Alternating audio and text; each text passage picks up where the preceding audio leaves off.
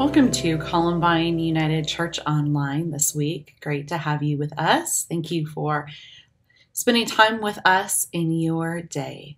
Wanted to share a couple updates and announcements as we head into our service today. First of all, I cannot believe that next week is Palm Sunday, and then right around the corner on April 3rd and 4th, we have Easter weekend. So we will, of course, have services that are one service recorded online that will be available for you to watch with your family anytime Easter Sunday or Easter week. We will also have an event, an in-person service planned, or several services over the weekend of April 3rd and 4th. So April 3rd, Saturday, we have a family Easter egg extravaganza at Clement Park at 1:30, followed by a service at 2:30. Then on Sunday, we have service times at 9:30 and 11 a.m. in Clement Park at the amphitheater. Bring a chair, bring your mask.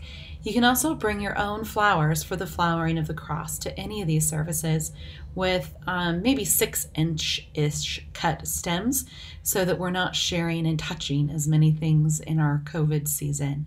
We are hoping the weather is good enough to be out in the park, and so we will do a weather check, and if we need to cancel the service due to weather, we will decide that by Friday afternoon, April 2nd. So we hope to see you in person for Easter. Thank you to all of you who continue to support Columbine. We're so excited for the future that we are getting to build together as we continue to work on the building, and that continues to come together. And as we continue in the life and ministry and mission of Columbine, we're so excited to have such faithful and enthusiastic givers, leaders, volunteers, because you are the ones that help us be strong as we lean into the future. And we are so excited that we will be back together again one of these days, and that we will have a building that is totally updated. It'll be pretty good. So pretty great. So thank you for all of your support. If you are interested in giving online, it is super easy to set up automated giving out of your bank account and secure. So we encourage you to go to columbineunited.church and set up automated giving. It will simplify your life. If you have any questions, you can email Natalie at columbineunitedchurch.org. and she can get you in touch with finance people who can, of course, help you also set that up. Thank you always for your generous support. During Lent, we have been showing a video each week to sort of open the service from a group called Work of the People that puts together creative videos. This week's video is called Fill This Land, Fill the Land. It's based on a poem by Kelly Ann Hall. What I love about this video is it speaks to the truth and the vision of what Jesus is getting at in the Sermon on the Mount. So all Lent, we've been studying Jesus and the Sermon on the Mount, the teachings of Matthew 5, 6, and 7. And so the Sermon on the Mount, Jesus is talking about this vision of the kingdom of God, of the divine, breaking out, of rising up, of permeating this world that we live in. So this video, these words of this poem speak to fill this land, God, with your peace, with your glory, with your justice, with your goodness and restoration. Hear these words as we lead into the video this morning. My glory will fill the land. It will fill the land. I'll light the path and will guide you myself. Don't give up. Follow me, and your heart will know eternal peace. Yes, your heart will flow with my eternal peace.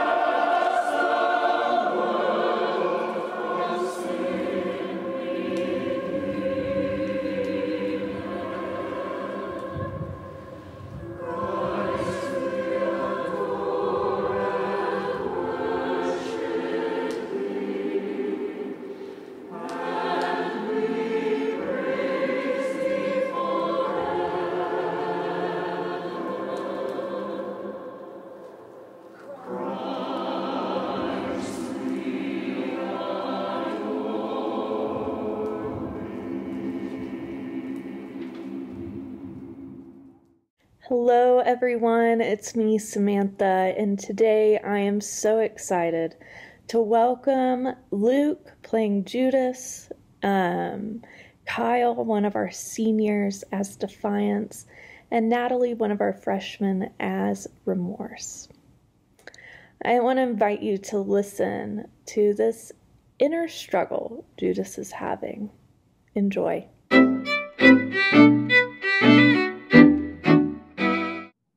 It's true. He was my friend and I betrayed him. You betrayed him. It is your fault that they arrested him and are going to crucify him. No, you are trying to help him. It is not your fault. All the crowds, all those people who demanded him to be crucified. He was supposed to be the Messiah, to save us all. I thought he was going to lead an army to overthrow the Romans. I thought he just needed a wake-up call. I was trying to help. Thought getting arrested would knock some sense into him. Never thought the crowds would demand his death. There you see? It isn't your fault. You were just trying to help your friend. Lies. You were skimming off the funds for your own gain long before you betrayed him. He trusted you to be the treasurer for the group, and you betrayed that trust too, embezzling at every opportunity. You were always thinking about yourself and trying to justify your actions that you knew were wrong. You were always secretly plotting evil things. I really do care about him. When we were together, he made me and the others feel whole. Felt so real, so genuine. But I wanted everything else too. Wealth, the prestige of being one of his chosen 12, one of the closest men in his army, the Messiah. It's about your choices. You could choose his way or your way. He never forced you to do anything. He showed you the way and gave you the choice. You chose badly. No, you chose what you thought was right. You chose as best you could. It just turned out badly. Really? Do you really believe that? Did you really, truly think about what could happen? Honestly, no. I feel that if I went there was a darkness, a pain I couldn't face. It was too hard. It isn't really a matter of good and bad or right and wrong, is it? It's about going beyond all of what people expect and living a new way. Isn't that what he was teaching? Oh, sure, a new way. Loving our enemies, knowing God loves us for who we are and everyone else. No one is that special. Don't you want to be special? That's just the point. You are special, and God loves you for who you are. I don't think God loves me anymore. How could God? I just betrayed his son. Choices, Judas. Even now, you can still make choices. Choices. Choices. Thank you so much for helping us to learn about choices and to learn about how they can be hard. And now I want to invite you to relax and take a breath. Prepare yourself for worship. Maybe you need to light a candle. I have mine here. Or open up your Bible. But create a space in your home where you can experience the presence of God. Continue taking deep breaths and listen and reflect as Joe leads us in We Are the Light of the World, a fun rendition of the Beatitudes. And as you think, look at your light and think about how you are the light of the world and how the divine creates that light in you and others around you. Let's listen now.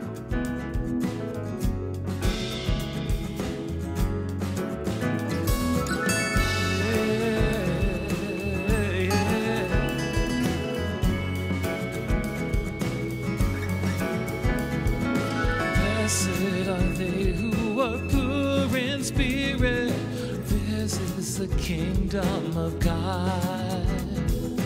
Bless us, the Lord, make us poor in spirit. Bless us, O Lord our God. We are the light of the world. May our light shine before all, that they may see the good that we do and give glory.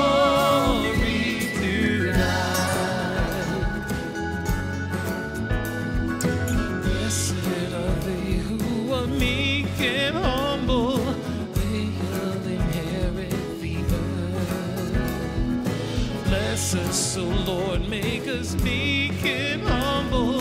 Bless us, O Lord our God.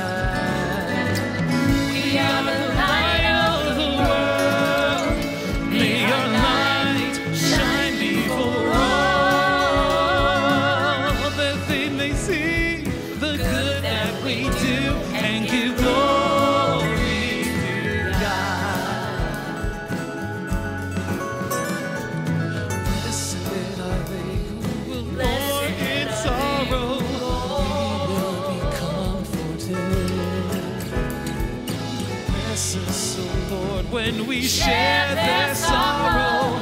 Bless us, O Lord, our God. We are the light of the world. May our light shine before all, that they may see the good that we do and give glory to God. Blessed are they who will peace among us, children of God. Bless us, O Lord, may your peace be with us. Bless us, O Lord, our God. Yeah, we are the light of the world. May our light shine before all, that they may see the good that we do and give glory to God. And give glory to God. And give glory to God.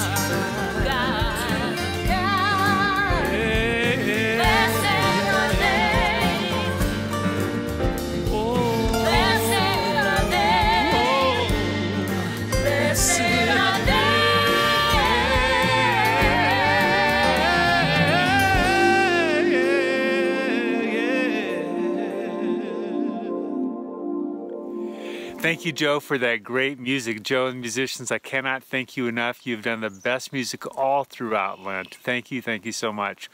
Well, I'm out here in my reflective garden with St. Francis. Somebody asked me this past week how St. Francis fared in the blizzard. Well, you can tell he's a little buried. He's got a skull cap on today to keep him warm.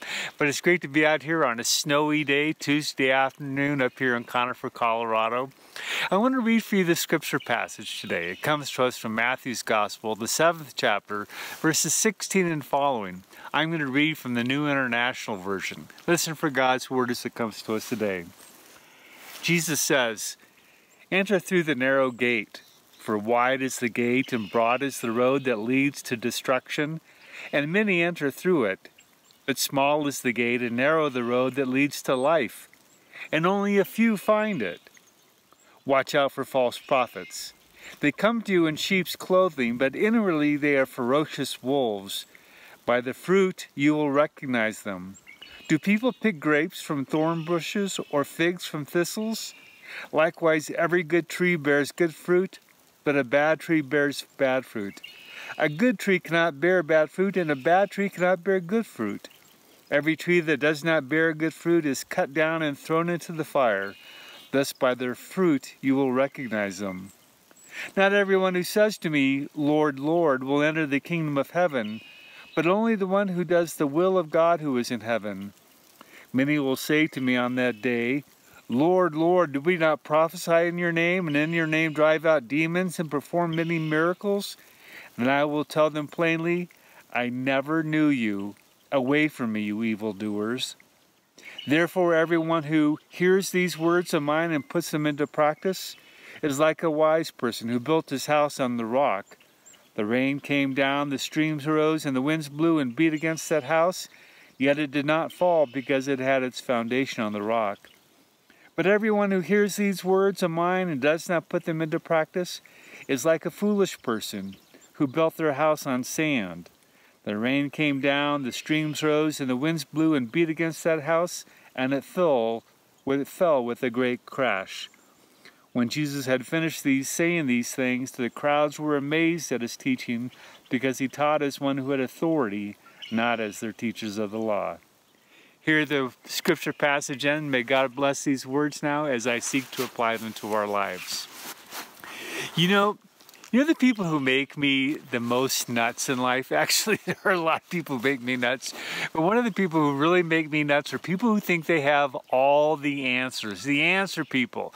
They think they have all the answers. They're big-headed. They're egotistical. They're even narcissistic. And they're going to tell you what it is that you need to believe based upon their own feelings. They're going to bang that into you. And I especially hate it when they're people of faith, when they're religious religious people or spiritual people, if they have all the answers, they're going to keep on banging those into you until you believe exactly the way that they believe. And you know, and if you don't believe them, they're going to send you out of the community. They're going to brand you a heretic, and they're never going to let you back into the community of faith. You know, I have such a hard time with that. Those kind of people, they're like fingernails on the chalkboard of life. I know I just kind of dated myself with that image. Who knows what a chalkboard anymore is, but you get the idea. Like fingers, they just make me insane. And you know what? I think they made Jesus insane as well. Jesus had no time for people who had all the answers. Instead, Jesus was looking for people who had all the right questions. I mean, think about it. That's what I'm concerned about, the right questions. Because the right questions means that you're curious, you're open-minded. You're going to be asking questions about what you believe about life, about spirituality, about faith, about God. You're going to ask questions to the point where maybe you even feel a little bit lost. But that's okay, because then you're going to start looking for a roadmap to guide you. You can start looking for a mentor who can lead you. You are going to be on a great exploration of faith. And I think that's what Jesus is concerned about, an exploration of faith. Because, I mean, in this passage, he has a pretty sharp condemnation for people who had all of the answers. You know, and that's what I love about this book from Brian McLaren that we've been reading. We've been working our way through the Sermon on the Mount, and today's passages are the summation of the Sermon on the Mount, the final teachings of Jesus. And in this passage, he gives us some pretty sharp things that we need to pay attention to if we're going to be his disciple. And the first insight is to quit thinking as though you have all of the right answers. I mean, pay attention to this.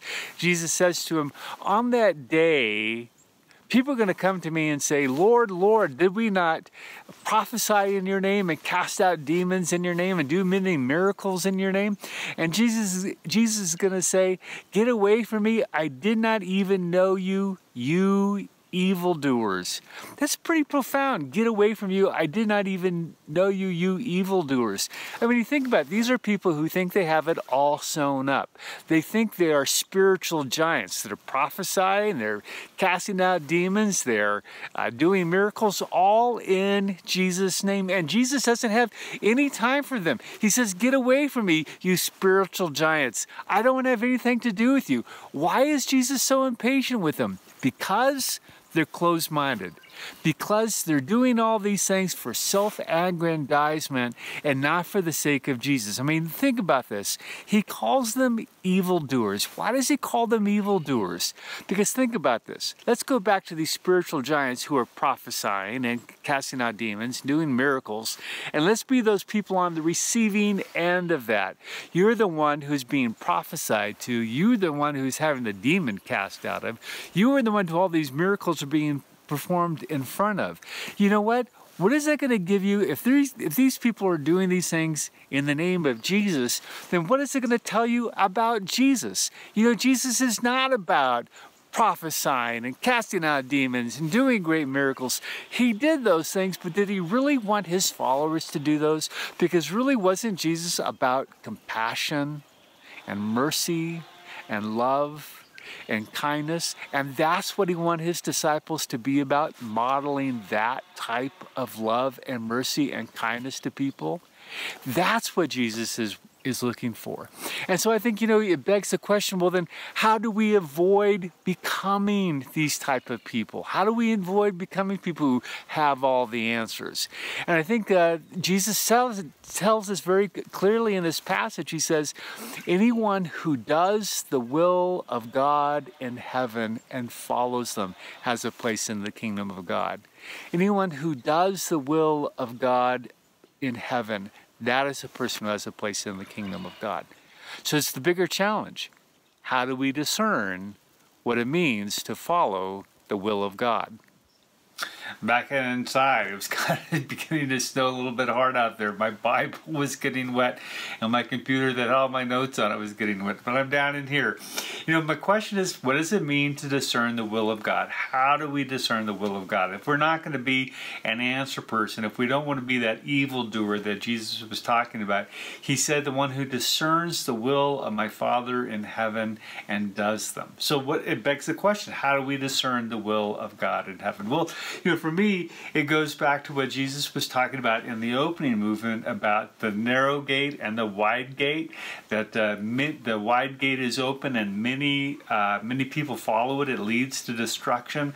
But then there's this narrow gate and only a few people have it, and it leads to eternal life. Well, you know, how do you find that narrow gate? I was talking with my small group about it this past week, and we all were talking about to find the narrow gate takes intention. It takes work. It takes discipline. It takes daily work as we seek to understand what does it mean to be a disciple of Jesus and how we integrate that into our lives. And that takes us to the narrow gate. It takes us to the place where we can enter into the kingdom of God. And so that narrow gate is trying to do the hard work of discerning the will of God. Now, how do you go about discerning the will of God? Well, you know, for me, this is a central path. I wrote about this in my book, The Jesus Path. It's one of the 8 paths that we follow in our Christian faith, that is to discern the will of God. And to discern the will of God, there's 3 scripture passages that I always ask myself when I engage in something. The first scripture passage that I always ask myself is Micah 6:8. What does the Lord require of you but to act justly, love mercy, and walk humbly with God? Those things. Justice, mercy, and humility with God. Those 3 things. I ask myself, you know, is this decision that I'm going to be making, is it have to do with justice, mercy, and kindness? Is somehow God's will in line with that? And then the other thing I ask myself is the 2 great commandments. Jesus said, love the Lord your God with all your heart, soul, mind, and strength, and love your neighbor as yourself. So I'm talking about Micah 6:8, and I bring in this passage about loving God with my heart, soul, mind, and strength. And I kind of wrestle with those 2 passages. And then the third passage that I wrestle with is when Jesus said, every time you take care of the least of these, my brothers and sisters, you have taken care of me. So there's that. Is this decision that I'm going to make? Is it dealing with the least of Jesus' brothers and sisters? Am I working to taking care of the least of these? And then you know what I do? I hold these things up as a compass in front of me, these 3 passages, and I let them hold me in tension. So let's say you have a difficult decision in your life and you need to discern what is God's will. And I believe that we need to discern God's will probably at some point in every day of our life, especially if you're out there and you're working in the world. You have to figure out what is God's will. And so for me, I come back to these decisions. Like maybe you have a direct report, someone who reports to you and you need to supervise them. Maybe you have a teenager that's kind of stepping out of line, or maybe you have an aging parent you need to make sure that you are taking care of and you are guiding them. You know, all these different decisions that we have to make. And as people of faith, we have to ask ourselves, we just can't willy-nilly make a decision. No, we have to ask ourselves, what is the will of God? And that's why when I go back to one of these decisions, I ask myself, Micah 6:8, justice, mercy, kindness, God's love, the 2 great commandments. You know, serving the least of these, my brothers and sisters, and these kind of act like a compass where I kind of look for guidance. And then eventually, you know, you have to come to a place where you make a decision. You have to at least start acting. But then you've done the hard work of entering by the narrow gate. You have done the work of trying to discern the will of God. You know what? I think God honors those decisions. I think God honors when you wrestle with the nature of God's will, because you know it takes us to the last movement of this passage when Jesus talks about the wise and foolish carpenter. The foolish carpenter built his house upon the sand, and the flood came, and the wind blew, and the rains fell down, and the house was destroyed. Whereas the wise carpenter was the one who built it on a foundation, and the rains came, and the floods grew, and the winds blew, but the house stood. And what is the difference between these two carpenters? It's because Jesus said, the one who takes my words and puts them into practice. Puts them into practice. I love that. Puts them into practice. You know, the great masters of all the arts, all the musicians of the world, you know, the ones who are really gifted, they never take their gift for granted. They work and they work. They practice and they practice. You know, many of you know that I pretend to play the violin. I actually love to play the violin, but you know, someday I will play Twinkle Twinkle Little Star without it sounding like a cat being stepped on. I mean, it's just so bad. But I love to touch the violin at least once a day. Usually it's every other day, but I like to touch it and hold it and practice it for just a few minutes every day. It's a way of practice. You know, I think it's the same way with the Christian faith. To take these words of Jesus and to bring them into our lives takes practice. Every day you have to wrestle with, what is God's will? Every day you have to ask yourself, Micah 6:8, the two great commandments, taking care of the least of Jesus' brothers and sisters. You practice this, you make actions, you make mistakes, you come back, you practice entering the narrow gate. You know, these are the things that keep you from being an answer person with all the great answers, but humbly ask the right questions. What does it mean to be a disciple of Jesus? That's the great question. And how can I fulfill that in my life? God's will, Micah 6:8. The two great commandments, taking care of the least of Jesus' brothers and sisters. That is what we use to discern the will of God.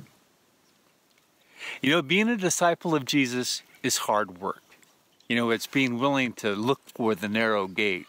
It's being willing to ask ourselves, what does it mean to do justice, love kindness, and walk humbly with God? It means being willing to serve the least of Jesus' brothers and sisters. It means loving God with our heart, soul, mind, and strength, and putting this all of it into practice. Practice. Day in and day out, practice.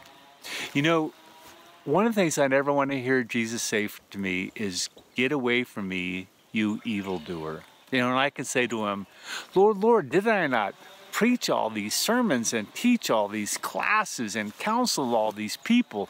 And Jesus is going to say to me, get away from me, you evildoer, I never know you. Now that's kind of a comeuppance, isn't it? It makes us stop back and reflect on who we are as children of God and as disciples of Jesus. You know, Jesus said in the Sermon on the Mount earlier in the sermon, he says, be perfect as your heavenly Father is perfect.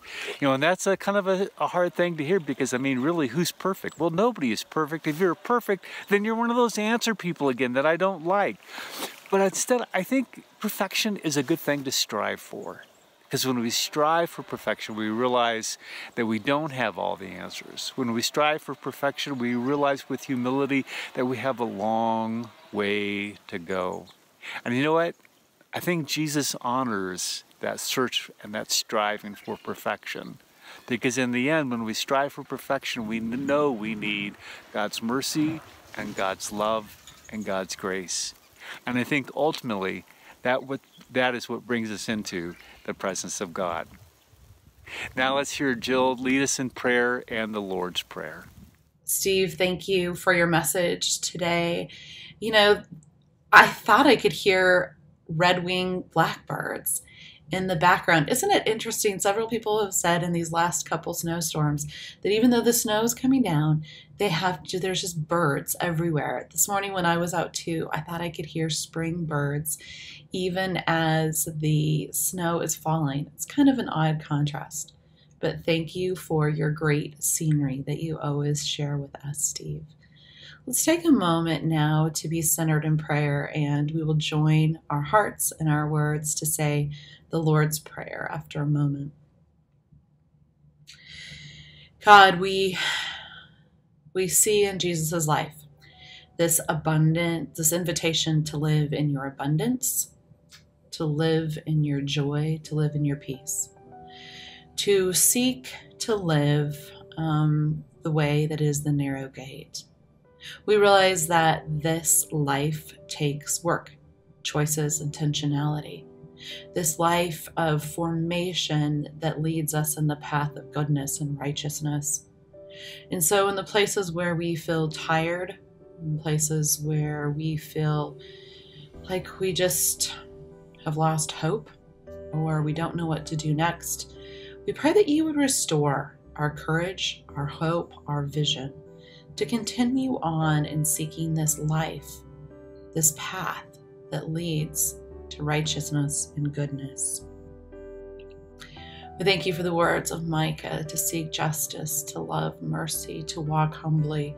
We pray that we would be a people who are defined and shaped by humility, justice, and mercy. That we would be shaped to be a people who look like you, who taste like you, who smell like you. That people know whose we are by how we live, by the condition of our heart, but also by how we act and our actions. And so we're reminded by how important our actions are. That it's one thing to believe something, but it's a whole nother thing to actually live that out. And so help us be a people, individually and corporately, of bold, compassionate action. Help us be a people who are characterized above all by love in everything we do. We pray and think of those among us who are sick, who are battling disease, cancer, recovering from surgery. We think of those in the beginning of their lives in these days, and we think of those who are at the end of their lives. We pray for mercy and peace for all in our community, in our nation, and in our world.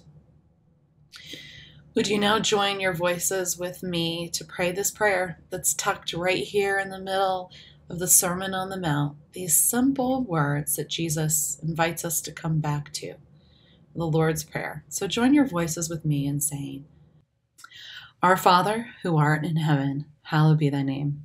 Thy kingdom come, thy will be done, on earth as it is in heaven. Give us this day our daily bread, and forgive us our trespasses as we forgive those who trespass against us. And lead us not into temptation, but deliver us from evil. For thine is the kingdom, and the power, and the glory, forever and ever. Amen. So now we get to sing our last song, and it is Beautiful Things.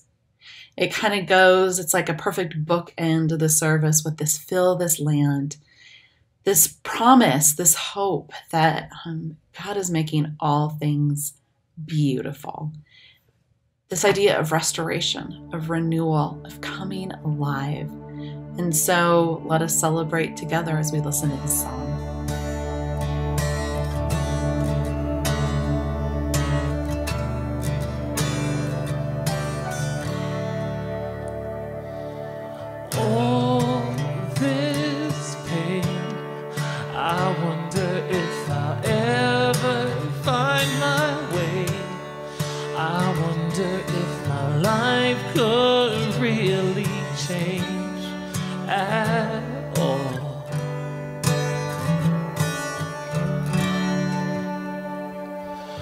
All this earth, could all that is lost ever be found? Could a garden come up from this ground at all?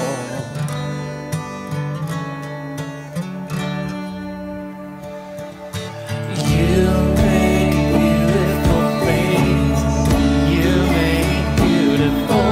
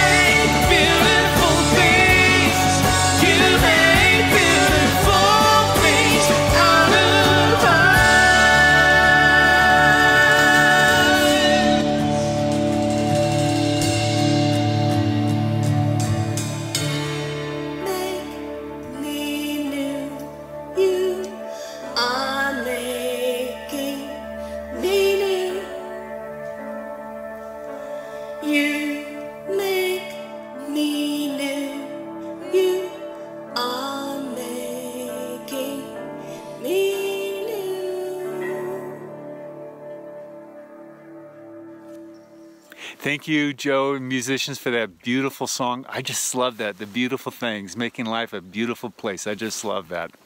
So now we come to the end of our worship video. You know, you've seen so many different things. Samantha and the kids did a great Lenten video.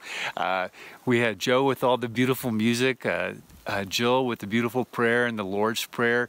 You know, all of us work together to make these videos. You know, Dwight and Natalie work behind the scenes. All of us on the staff work together. And of course, Tag, who stitches all the videos together. This is our gift to you. This is our offering to you. And that's why I want you to do more than just turn off the video and then kind of go on with your day. But I want you to think about this. I want you to think about the Sermon on the Mount, the summation of the Sermon on the Mount. What does it mean for you to enter by the narrow gate? What does it mean for you to not have all the answers and to be a person who questions? What does it mean to be a wise person, building your house on solid ground, doing the will of God, taking the teachings of Jesus and practice them? See, I think those are the things I want you to contemplate today. I want you to contemplate, what does it mean to be a disciple of Jesus? May God bless you and keep you, shape you and mold you, love you and hold you, this day forth, now and forevermore. Amen. Now let's hear a beautiful choral response and end to the service.